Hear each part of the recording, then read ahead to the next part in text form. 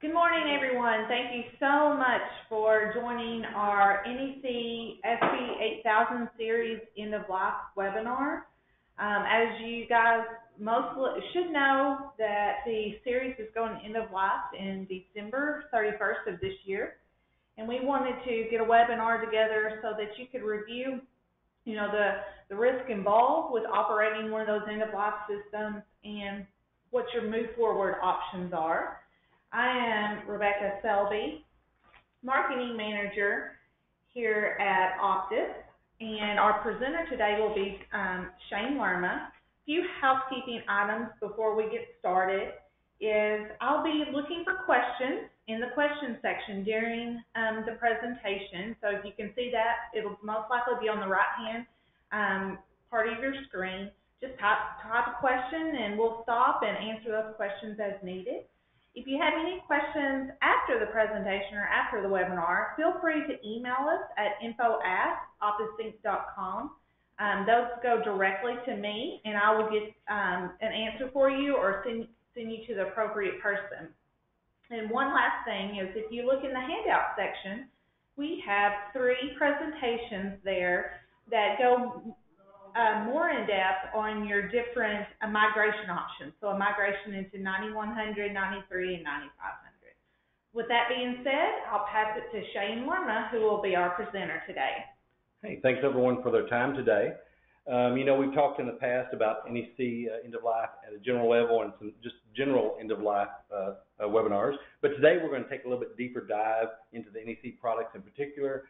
And, we'll kind of review some of those key points of end of life, but we'll also take that deeper dive, talk about the migrations for the SV8000 to SV9000 products, and even cover some very specific items, new features and all that are in those products. So those product lines will kind of include the NEC SV9100, the NEC SV9300, and finally the NEC SV9500 as well. So feel free to ask questions along the way.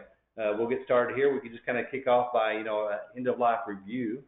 End of life is really just the indicating that product is the end of its useful life as far as the vendor is concerned, which really means the risk that we need to evaluate from them when they stop selling or marketing those products or start working on those particular products. So what that means to us, though, that's the important part, because what does it mean when it hits end of life? What are my risks? And we'll cover all of those today. So some of the big things, and if you've attended some webinars in the past, end of life. So for the NEC SV8000 product, that's all of December of this year. So December 31st, 2018, no more SV8000 products from NEC. That means you can get no new licenses, and that's whether that's an IP endpoint license or a contact center agent or port capacity. Those would no longer be available because those are solely provided by NEC at that point. Then there's no manufacturer support. So although companies like Optus can continue to support you, there's that lack of safety net, if you will, from the manufacturer. Now that doesn't mean we can't still take care of some day-to-day things, but for a mission-critical system or anything of that nature, no manufacturer support is something to definitely consider in your risk assessment. No new hardware or software. So we talked about licenses, but the hardware is not going to be manufactured anymore from the manufacturer in the software. And the software can pose several risks, that we'll talk about a little bit more in depth.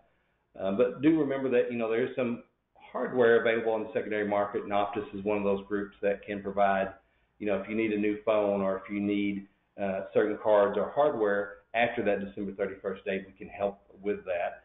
Although I must kind of caution, there are some concerns still yet because many of those pieces of hardware still require licenses as well.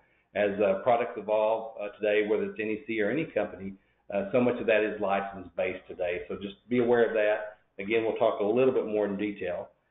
But let's take a look and see what those risks are real quick. So risk of an end-of-life product. Of course, you've got loss of service. And, that just means that your system can go down. And what happens if it goes down? What does that cost you? What kind of problems does that cause? And then the speed of getting that system back up. So the loss of service can oftentimes be the biggest risk of any kind of end-of-life system. Loss of expansion is another one as well. So what that can really be is if you've got an existing system and then you say you're at a hospital and you're trying to add a new wing of the hospital, new clinic or something like that, you may not be able to buy licenses, or you won't be able to buy licenses for that same platform anymore after that date.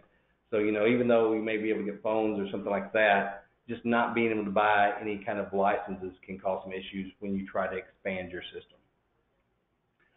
Third there, we talk about security concerns. So with no manufacturer of software after that date, any kind of known issues will not be resolved because they're resolving that with the new product line. Any current bugs or anything of that nature, and in today's environment, we know what security issues can cause in a software environment. That can leave a hole out there that we don't want to have available to anyone. And although NEC does a great job, I think, of handling those security concerns, once that product becomes a little bit more aged, they're going to stop developing those bug fixes, security patches for those products. And then the fourth thing there we talk about is stagnant features. So, if you're looking for something new in your phone system, and this happens every day, and it happens in a more retail or commercial individual environment as well, not just commercial, is everyone wants the latest iPhone, everyone wants the latest Android, because there's always new features that are out there. It's always the next killer app, if you will.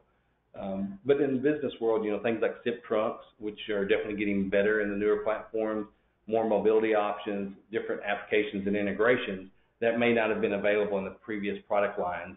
If you don't expand, you kind of eliminate some of those new features that may help your business provide an ROI, make your customer service more efficient, etc. So just being aware of that stagnant feature set, what's available out there, and as your company grows and continues to evolve, what you take a part of there. And I guess across the bottom there is something that's very important I don't want to neglect as well. And it really says as time goes on, risk increase. So, availability of hardware and knowledge and support decreases. So that's very true. That expertise of support, people don't continue to maintain old products. The hardware becomes more and more rare, as time goes on. And really the only thing that increases is the risk of failure, of the system, because, as those components age, any kind of electronics, they eventually have a failure point. They've been turned on and off too many times, just cracks in the boards, whatever it would be. Just that more time increases that risk of failure.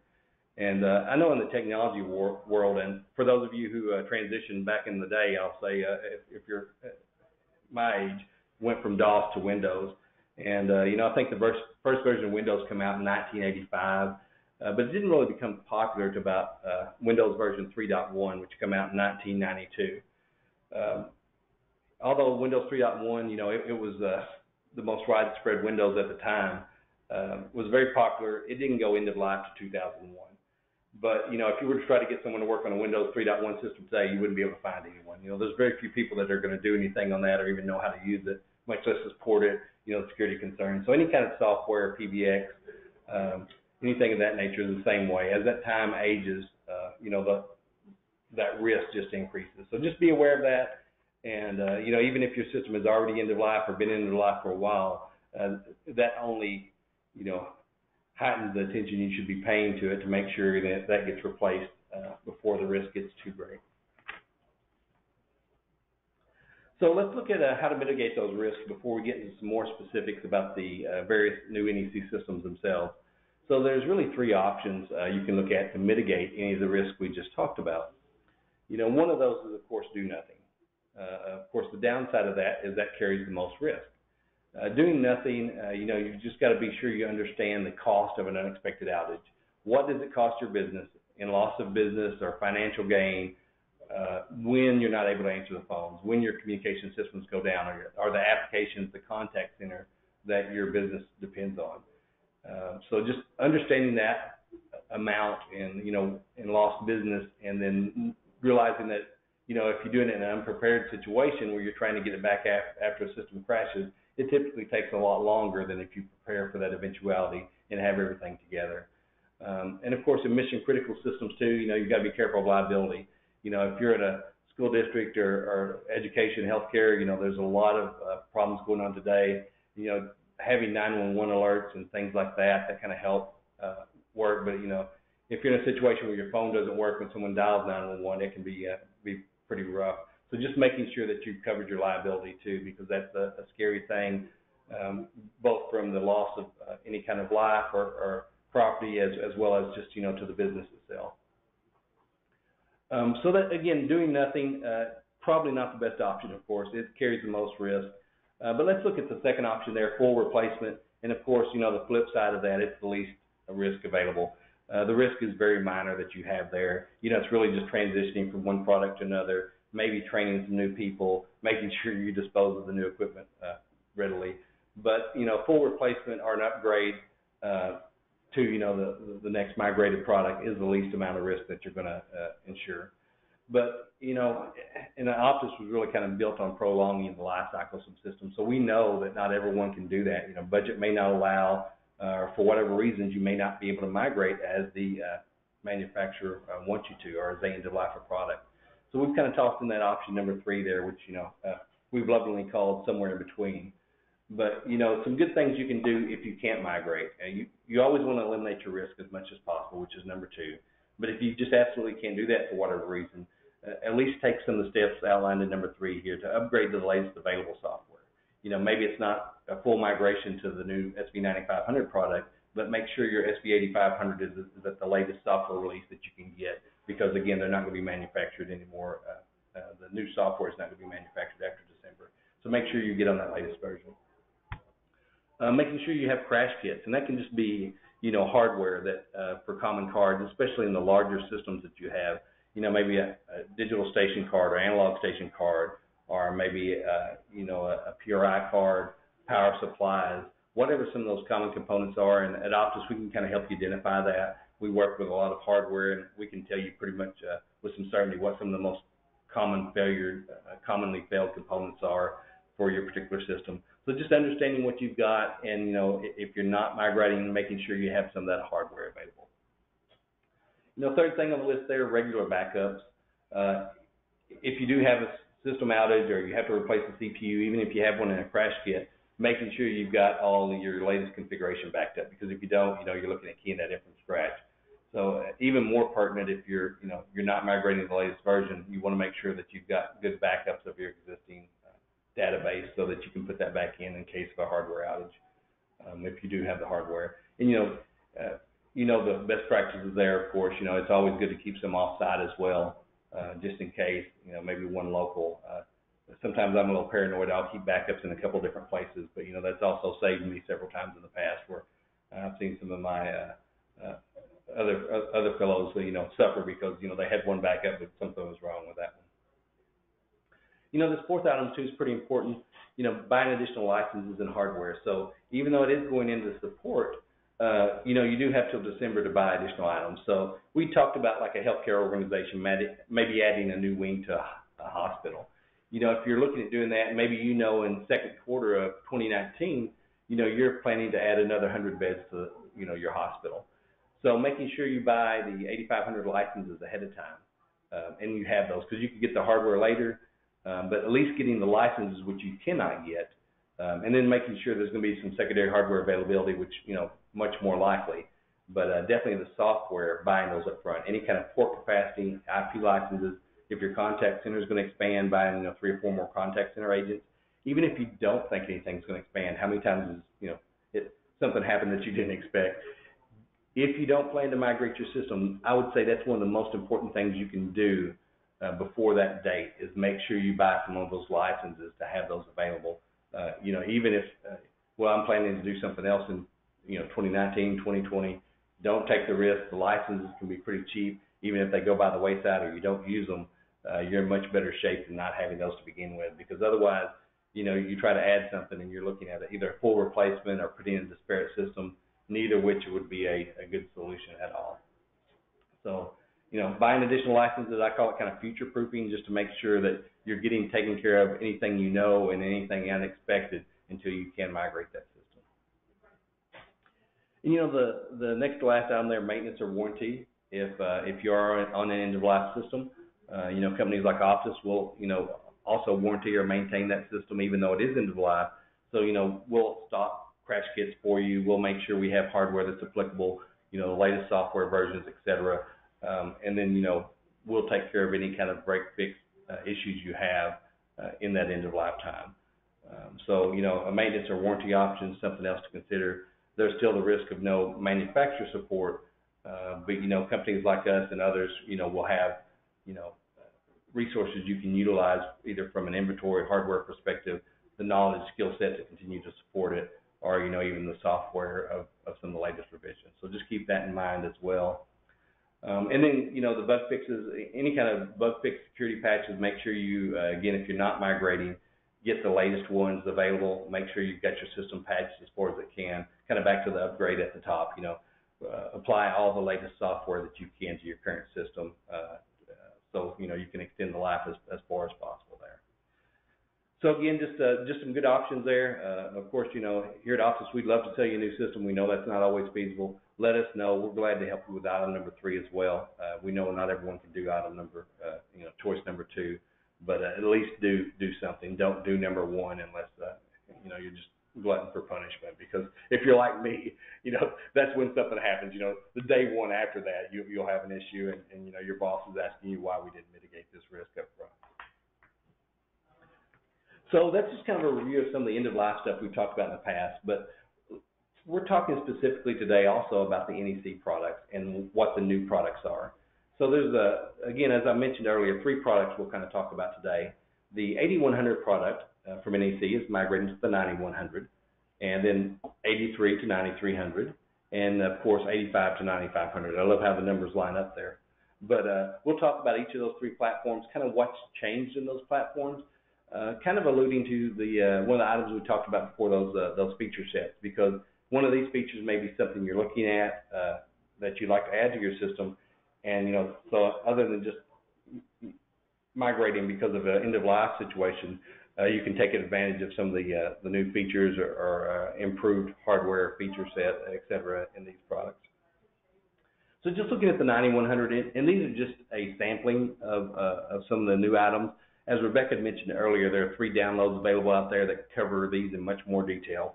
So they'll show, there's a presentation, I think, on the 91, 93, 95. They've each got their own presentation, several pages that kind of detail this out more. If you have additional questions, download those. Those are a great resource. Or give us a call. We're glad to, go into more detail with you as well. But kind of 4 categories here, and we'll kind of hit bigger first. Expanded port capacity. So this system is larger than the 8100 would handle. It'll go up to like 896 stations now, or 400 trunks. So that's a pretty sizable increase from the 8100 as well. The NetLink nodes, which is really the remote sites, now you can go up to a whopping 50 remote sites on the 9100. So if you have multiple locations, clinics, or different school campuses, etc., the 9100 will fit a lot more footprint than the 8100 would have in the past. So, things are getting bigger. They're also getting better, which is number 2. And better is important because it's hard to stress in a presentation sometimes, but a lot of the things you'll see listed here on better are applications. And, all applications are not created equal, because you see a lot of different phone systems, and if you're looking at, we sell different products ourselves here, but, whether it's an Avaya or Cisco or Mitel or whatever, applications are not always created equal. But you'll find that a lot of companies have similar applications. They may all have UC, but it may be different quite a bit from application to application. And, NEC's had these out. NEC's been doing, telephone and applications for longer than just about anybody. Avaya is probably a close second, but other than that, it's a far cry for the newer guys that are playing. So they really understand customer needs, and they've built nuances into a lot of the applications that you don't really consider. So, just because you have reporting, looking from product to product, knowing that reporting is easy to use, takes care of what you need is pretty important. I mean, it's like coffee. You can go buy coffee anywhere, and everybody has their favorite, but, most people don't go to, say, Taco Bell to buy coffee just because they serve it, not the favorite coffee. My wife likes Caribou. I've got friends that swear by Dunkin' Donuts. Other people like Starbucks. But, just like that, the applications are definitely quite a bit different from product to product. I won't go into detail on all of those, but just a lot of new UC enhancements. The contact center has more alerts, better integration, better reporting. You get some stuff like the in-control call reporting, which is browser-based now. So a lot more flexible being browser-based, and having to have, a server with applications and everything else that you would have had to have in the past. Better video conferencing as well, with like 32 conference ports and even in the SMB system. And of course, things like faster CPUs, some better applications with like fraud prevention. Regretfully, fraud prevention is something that's pretty prevalent in our industry today, with either people hacking into the system, dialing out long distance numbers for whatever reason. But something like the NFraud guard, or NGuard, I should say, will determine, like, if you've made 50 calls from a single station in an hour, it may send out an alert to you. It allows you to more easily block numbers, things like that. So the NGuard protection can really help with fraud. Things like that Phone Pro make it a lot easier for users to administer their system and their own phones. Better PMS integration than NEC's always been known for their PMS integration. I think NEC and Mitel both do a good job of that. NEC's really jumped on board here lately. Spent a lot of research and focus on the hospitality industry, whether it's hot sauce integration or specific apps for the front desk folks to handle that. Lots of good PMS stuff that's coming down the pipe and that's already in the system. Flexibility, MVPN blades, everybody can do IP phones hanging out there, but this kind of centralizes and can add, more security than just an IP phone going out over the internet. It can make it more secure. I think they can handle up to 100 different VPNs on there, so a lot of options you can do with the MVPN blade. The newest telephones have a lot of functionality there. Outbound caller ID selection, it's hard to say good things about telemarketers, right, because we all get those calls, but this is one of those tools that allows them to change that phone number to whatever they want. Sometimes it's great in collections, because if people owe you money, they don't always answer your phone number there. So changing that outbound caller ID, as long as the carrier supports it's a great new feature. And more SIP trunk enhancements with more flexibility, allowing more carriers, etc. So excuse me. But 9100, lots of good new features there, and again, some of those might be worthwhile for you guys. The great thing to remember about all the NEC products we're talking about today is none of these are forklift migrations. So with the 81 to 9100 migration, you're actually able to use like your station and trunk cards that you've already purchased in your 8100. Oftentimes your chassis, things like that, may just be a new CPU or some other key components that get replaced. You may have to buy some new licenses in some cases. Those may be discounted though. So regardless though, it's not like a full investment that you have to look at for that type of migration. You get to reuse a lot of your investment already, maybe even including phones in many cases as well, which we'll kind of look at in more detail later.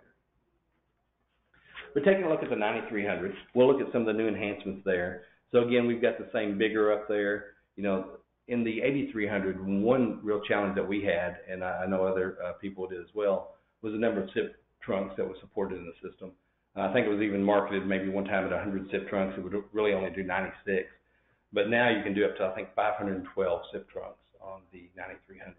And you can do that across 64 carriers. And that can be carriers or different integrations to different products that you have as well. So, SIP being a relatively newer technology, they've definitely expanded the integrations, expanded the support for that. And that makes it a lot easier with the 9300 platform. Back to applications, kind of the better. You see a lot of simplified license structure, and we saw this again in all three product lines, the 91, 93, 95. Instead of making licenses confusing on adding on different modules, they simplified it in most cases. In the 9300, there's a basic, there's a standard plus, and a premium. And that gets you anything from IP phone to a phone with applications for UC, to maybe adding a soft phone in the standard plus, to full-blown collaboration, everything in the premium. So didn't go into a lot of detail here. You can see that in the extra collateral that Rebecca has out there for you in the download section. But just know it's a lot easier to handle those applications and kind of do role-based users as opposed to all the different licenses that were out there before. Things like the increased mobility too. You can ring multiple devices more than you could in the past to a single ring. Makes it even easier to revert back to the corporate voicemail if you're using mobility, moving calls between devices. All that stuff's becoming more seamless. Again, it's just better coffee. It's just the Caribou coffee and not the Taco Bell or whatever brand you prefer. Key market support. We talked about hospitality already, lots of great strides there. They were already a leader in hospitality, but they continue to add new features across that. And, the airport kit, this is for, regretfully, the most horrible name ever is in the industry. Lots of times people call that a crash phone system. So that makes me a little uncomfortable at the airport. But, it's basically, the control towers. They do a drop-down call. So if airports are a market that you're interested in as a reseller, if that's, your business, just know that NEC does a great job of those airport kits. And we'll try to call them that instead of crash phone systems because that just scares me. I fly too much for that. But the user web portals, that, again, just makes it easier for people to administer things, make changes, all of that good stuff that we talked about before. Faster CPUs, more memory, things that you would expect in new revisions also there as well. Things like those built-in VRS speech channels, that allows you to do like 16 channels. You can do 2-minute recording. That can be kind of almost marketing and hold messaging that's now built into the system. So you can, have a variety of hold messages, marketing messages, whatever. If you ever put someone on hold or want them to listen to a message of some sort, a lot of that is built into the system now. The flexibility, we talked about investment and protection. Again, that's pretty much across the board because just like the 9100, you can reuse the stations, the trunks, cards, the chassis, and even more migrates forward on your licenses. On the 9300, most of your licenses migrate forward at just a single transition license fee, which is very economical. So you don't lose your license investment or your hardware investment. Oftentimes, it's very, very economical to take an 8300 to a 9300 system. And definitely worth talking about. If you've not talked to someone about that migration, you've got an 8300 today, I'd strongly urge you to do that because I don't know how many customers have been surprised by, oh wow, I was expecting more. So it's good to know, especially before the end of life actually hits as well. Hey, Shane, we've got one question. Yes. From Jason. He said, I'm looking at a 9300 migration. What would I need to do to get started to see a quote? Okay. So yeah, if you've got an 8300 system today, I mean, the easiest thing, we'll hit this at the end of the call, just give us a call, and we can kind of help walk you through that. But really, there's a few pieces of information. The 8000 product's really great to have reports that can pull system information. So it can be as easy as one of our technicians dialing in remotely, pulling that system information, and then maybe asking you, how many and what model of phones you have, or any kind of third-party peripherals you may have attached to the system. That's really it. And again, we pull most of that remotely from your system, and that'll kind of tell us what's in there and kind of help you migrate forward as well. But again, the most important step, just give us a call, and we'll walk you through that. It's pretty easy, quick and painless to make that happen. Good question. And that'll be the same, quite honestly, for most of the products. The 9100, we can pull that fairly easily remotely as well. 8500, we can pull most of that remotely. Those systems are typically more complex and have a lot more peripherals too, though. Oftentimes, we may want to, just visit. We're often glad to do that at no cost, just to kind of see your system, see your environment, make sure we're not missing anything, especially on those larger enterprise systems like an 8500. But in all cases, those are pretty easy, require the same information, which is just the hardware that's in the system, the licensing, and then any kind of peripherals or phones you might have on top of that. And we'll talk about phones again. I think I mentioned that earlier, but just looking at what will work, what won't work, because that's the great thing about NEC. Oftentimes, in addition to the cards and hardware, the phones will migrate forward depending on what model you have. Sometimes, they've allowed phones to move forward so much, at some point they have to kind of draw the line, like these are no longer supported, but we'll give you a little bit more example of that in a minute. Great question there, though. So, multiple caller ID enhancements where, you can get caller ID straight to your mobile device and things that you may not have been able to in the past. But again, the 9300, quite a few different features that you did not have available on the 8300. So look at the 9500 real quick, and we talk about simplified. That's kind of back to that simplified license structure, same structure as the 9300. The basic to the premium user, and just picking the user that you need as opposed to all the a la carte options. And they're building that in most of the platforms now, so that makes it a little bit easier to deploy, to utilize in your environment. One big new thing, though, that they have is that second bullet point under simplified is there's 3 deployment types now. And traditionally, NEC has manufactured a lot of appliance-based, we call them, systems, and that's really purpose-built hardware, that's made specifically for like their platforms. That's the way the 8500 was. You've got CPUs, power, time division, all that kind of stuff is kind of built into purpose-built hardware. That was kind of NEC proprietary, though, if you will. So with the 9500, there's a couple other migration types, a couple other deployment types you have. One of those is a software-only solution. So you can have your own servers, and then depending if there's any TDM in your environment, there may be some gateways, but you can then deploy that directly into your own server farm. We can provide the specs for that, what the requirements are, things of that nature, and that way, if you've got that environment set up already, you're ready to go. You put it in your virtual environment, and it's really just software licensing, and then any kind of gateways, telephones that you may need. The third option is really similar, though.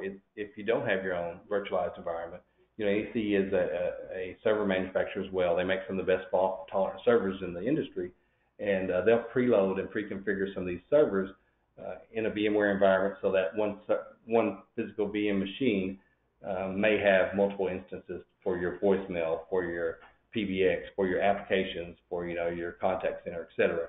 And then that makes it a lot simpler if you don't have your own VMware environment with your own server farm or whatever there. So those three deployment types are really nice. They also build in single point of management now. So for those of you guys who have been around for a while in the NEC world, there was something called NEC 4000, and it was great. The only problem was you had to buy it, and it was not cheap. But it was a much easier way to administer your system than the natural PC Pro way, or kind of the built-in free way that NEC had given you. But they just charged for it. In the 9500, they really realized how valuable that tool was. They built that into the 9500, so there's not additional cost or anything for that product. But it's called UC Manager now. But now that allows you to manage your PBX, your voicemail, all that in one single point of management. And you don't have to buy the licenses anymore. They're included with your 9500 migration, included in the new 9500 as well. So that was really a great move, I think, by NEC, because it was a much better tool than the inherent one that they gave away, and shows a lot of value to their customers, I think, as well. Improved business continuity. So we talked about the different environments. The appliance base could have dual CPUs, dual power, dual time division, but they were all at one location. And there were some applications that allowed you some geographic diversity, but it was very limited. With the new availability of a couple of different options, virtualized and geographic redundancy, you can really have a different server at a different location and have more flexibility, more redundancy than you ever had before. And NEC really took it to the next level with this. And one reason the server deployment has been so popular is because of that flexibility. Whether you're working in a VMware high availability environment that NEC supports, or you use kind of their proprietary geographic redundancy applications and hardware as well, that can give you much more resiliency and redundancy than was available in the past. And it was pretty strong in the past, quite honestly. So NEC has always been known for its reliability, and the redundancy is one reason for that. So they continue to improve on that. It continues to be one of their strengths, I would say. Investment protection, again, much like the other systems, you can reuse a lot of stations, cards, trunks, things like that. Now it depends on the 9500. All the hardware for stations and trunks pretty much moved forward on the 91, 93. 9500 has been doing that for a while, though, so it depends on the date of those cards, how old they are. For anyone who migrated from like a 2400 to an 8500, if you still have some of those old 2400 cards, they may no longer be supported in the 9500. But definitely, in most designs that I've ran, usually I'm able to reuse 50% or more of that existing hardware, which again is a great investment protection. You don't have to replace everything. It's not a forklift. I've had some where I replaced very little. I was able to reuse up to 90% of my equipment. I've had others that were migrated pretty old, so depending on that equipment again, that we replaced 3/4 of the stuff out there. But Optus can help you with that if we can just get some information from your system, understand what you've got in that. We can tell you what that looks like. But there's a little bit more variety in the migrations in the 85 to 9500 than there are in the other two platforms for sure, just because they've been letting people migrate cards in this platform over the last couple of products as well. Lots of good enhanced productivity. Unified communications, the licenses are often included now in those simplified user licenses we talked about before. Again, increases in hospitality, education, all those places. Full functionality of the phones, which, they make the newer model phones. The 9000 series support those phones, but the 8000 can use them. They may just not get the full functionality. We'll see that on the slide here in a minute as well. As always, NEC being an environmental company too, they're trying to make things safer for the environment, more energy efficient. I think the latest cards they manufacture are 30% more efficient than the previous generation. So they're a little bit smaller footprint size as well. They've eliminated the use of lead and mercury in their manufacturing process, so there's no unsafe materials in that process like a lot of manufacturers use today. So they've made some great strides to be a lot more eco-friendly in this newest version of products as well. So that's definitely important. I know we want the Earth to be here for our children and grandchildren as well, and I'm a strong believer in taking care of that environment. So that's a lot of things that we've discussed about the migration specifically. Just one more quick slide about the phones, because we've talked about those so much. This is just one matrix that we've got that shows what phones are supported on what product. It's a little bit busy when you first look at it, but this is a great tool to kind of help you understand if the phones you have today will migrate forward to a new platform. So, for example, if you're using the DT820 phone or that series of lines on your 8100 today, you can also see that it is supported on your 9100. You can even see some things like the Series I phones are still compatible on the 9300 as well.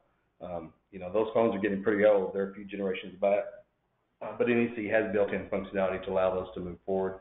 So, we have a lot of customers that, budget doesn't allow for a full migration, or, they're not able to do that. So we've seen a lot of people migrate maybe the core platform, the brains, if you will, in the back end, and then come in with a phase 2 to replace the phones in the following year, as that budget allows.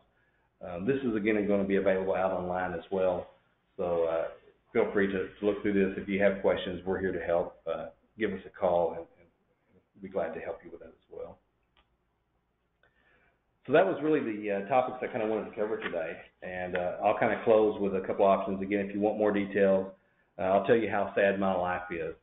Rebecca and team have to pay people to talk to me, so they're giving away a $50 Amazon gift card. If you've got an existing product and you want to look at the migration, you have questions, not only is that free, we're actually paying you to do that. So feel free to sign up. There's a link below, and again, this will be available on collateral as well. But you can schedule that appointment whenever. It'll look at a calendar here of myself and the other engineers to make sure we get some availability. We'll kind of help you out with that information that we need to collect if you're interested in moving forward. But love to talk to you. Again, definitely do something. Don't be the number one do nothing option, because that'll get you in trouble at some point in the line. When there's a system crash or something goes horribly wrong. So we either want to future-proof your system at least to some degree, or look at what the cost of migration would be. Again, I've been very surprised myself, and I know a lot of our customers have been, since you can reuse so much hardware and licensing, that oftentimes those migrations have been a lot more economical than people have anticipated. But again, let us know. Glad to talk to you guys and help out any way we can. And I'll kind of stop for a minute and see if there were any more questions that popped up before we close. Yeah, there was. There's one question that looks like from Richard. Will the UX5000 terminals upgrade to the 9100? For that matter, will the UX5000 system? Yeah, so there is a migration path for the UX5000 to the SV9100. And there are some conditional things on the phones. I believe, and I'll have to double check this, we can follow up afterwards though, I believe the phones will migrate, but you can't usually mix and match. Like if you need to add new phones, the system wouldn't support the UX5000 phones and the SV product line phones as well. So if you were able to use all your phones and didn't need any new ones, I believe that's the case. I can confirm that. But if you do need to add new ones, it doesn't allow in a mixed environment. But we can definitely get you some more details on that and help you out. But there's definitely a good migration path to take it to the 9100 platform. Let me see. It looks like that is the Beth asked if we can send out the presentation. Yes, Beth, we will do that. For everyone that attends after this, we'll download that, send you an email. It may take us a day or two, but we'll also get you the recording. So I think that will help as well. There's one from, let's see, looks like from Kim. Is there a replacement for the 4L COT unit going forward on the 9500 series? Yeah, I don't think there's any 4-port analog. Well, and that may be if that's for the MPC chassis, there is. A lot of that's going to the UG50 though. So, and just to be clear, the 4L COT, if that's for there were some small MPC chassis, like a 1U chassis with remote cards in those at a different location. There are still some options available there. There's like a single 2-port option, an MC2A, that you could use a couple of. The 4-port MPC, though, probably will be going end of life soon if it hasn't already. But the natural replacement for that, from NEC's perspective, will be the UG50 chassis. So it really depends on the quantity you need. That UG50 is really like a 6-slot chassis that you can put in, any kind of TDM with it, analog stations, digital stations, etc. Definitely glad to, MG4CLT. So that would be the gateway box. There are a couple options for that. Let us know and we can help you with those. The MC2A is only 2 ports, or I'm sorry, that's for analog stations. The 4CO, you would have to do a UG50 as long as there's not any stock of the 4LG, which I think is going into life. The good thing would be we'd probably have some of those analog trunk cards here at Optus, but they may be on the refurbished side now. So definitely just give us a call, follow up with that, sir, and we can help you out with that as well. Craig asks, what is the estimated time required to upgrade once we make a decision? In other words, what lead time is required for order to schedule and upgrade if we want to complete before November? Gotcha. So that's a tricky question for a couple reasons. Being the end of life of these products, it's been a pretty busy year as far as things getting installed from the service side. The hardware is pretty easy. We stock a lot of that. We stock more NEC equipment than just anybody other than NEC. So oftentimes we have a lot of the equipment on hand. What we don't have, we can get pretty quickly from NEC, and that can, that's almost immediate. Again, unless there's certain components there, but 90% of that hardware is very easy. We like a 30-day turnaround in normal times, just to make sure we're understanding your environment, understanding your configuration, to make sure that we're, during the migration, nothing's missed, especially the more complex environments. Of course, we've had down systems where we've done that, over the weekend. But the only caveat I'll toss out there right now is it is end of life on NEC products. We've got a lot of customers that have that, so we want to make sure if you are interested in moving forward, probably talk to your sales rep or give me a call after this, or contact us via the information Rebecca's providing, and let's look at getting that scheduled, because that'll be the only concern is just the volume of migrations in this year. I hope that answers your question. That was a long, rambling answer, I think. Kim asked, we're getting lots of good questions. Will Optus be offering any promos to migrate? Yeah, NEC and Optus are both being pretty aggressive with promotions. The current NEC promotions are valid through September 30th. So, talking to your sales rep or getting in touch with us, there's definitely substantial promos. The other thing I'll toss out there, too, that I've failed to mention is one of those promos, we talked about software assurance. And that's that recurring annual amount that, some people have carried forward, some people haven't. Typically, NEC has tied their promotions to a customer having software assurance. And if you drop the software assurance, there are usually penalties to get that back in place. NEC has dropped any kind of penalties on obtaining software assurance, though, for the migration year here.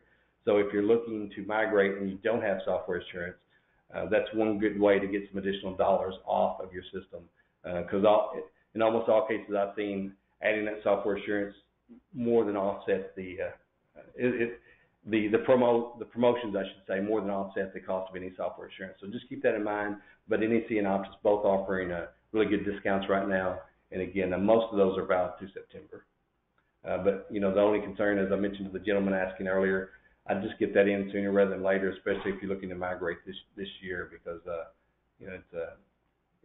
it's not Y2K by any means, but there are a lot of people scurrying to make sure they get their systems updated this year. Gary's got a good question. I Okay. love this question. You're gonna cringe. What is the ballpark cost for going from an 8100 to a 9100? That's probably a hard question. Well, yes and no. So Yeah. it depends on a couple of factors, Gary. It's usually pretty economical. The two variables typically are, as far as the hardware, almost all that migrates forward. You're just buying a new CPU, maybe a new pad card. What that translates to in dollars is just a very low amount, maybe a couple $1,000s or so. The two variables that can change that is the type of phones you're using, if they're supported or not, and then any kind of licenses you have. Because on the 8100, you're going to get some credit to migrate licenses, but it's limited. So, the more licenses you have is going to drive that cost up. But it can be, again, very economical in a basic system. And let us know, because we've really surprised a lot of people that we should be charging more, I guess, but people are like, that's all it is to migrate. I've heard that more than once, but can be very low. And I hate to give a number, but starting out even as low as just a couple $1,000s on a small system to get that migrated. But let us know in your exact case. We can pull that bay-based information remotely, and we can give you an exact number for sure. Got one from Richard. On NEC software assurance, looks like some 8100s are covered past the December time frame. Is that right? Yeah, so the only software assurance coverage you could have past December 31st, 2018 is NEC did allow you to sell multiple years of software assurance. They allow you to sell a 1 year, 3 year, or 5 year option. And that stopped a few years ago. So I guess I'm just doing some quick math here. Back in 2015, there would have been an option to still buy a 5 year software assurance from NEC on most platforms. If at that time you had elected to buy a 5 year software assurance contract, there are a few cases where the software assurance covered you until 2020. I will say there's been very few people I've run into that extended that, and of course NEC doesn't allow you to purchase that now. But back 2015 or before, if you'd bought a 5 year contract, you could have went past the 2018 date. But again, very few people elected to do so at that time, to my knowledge. Some good questions today, though. Yeah. Looks like right now that's all we've got. If I'm missing one, feel free to type it in really quickly. I think I'm reading over these again. I think we've gotten all these. And again, if you had questions today, I know in this environment, some of those answers may be pretty high level. Yeah. If you've got a representative here at Optus, contact them, or do the info@optusinc.com as well. Follow up that way, and we can get in touch with you or give you a more detailed answer for your particular situation. But I'll leave you with one very important fact for today. It is National Chocolate Ice Cream Day, so go out and treat yourself to a nice chocolate ice cream cone. Don't let down National Chocolate Ice Cream Day. It's a very important holiday to me and my family here, and we want to pass that along to everyone else. So, Rebecca, anything else before we close today? Just, take us up on an offer to talk to our engineers for free. They'll do some, question and answers with you and give you a good consultation on your best paths moving forward. So take us up on that. Buy you something fun on Amazon for free on Optus. I wonder if Amazon ships ice cream. They probably do in big cities. Thank you so All right, much guys. for attending. Thanks, everyone. Have a good day.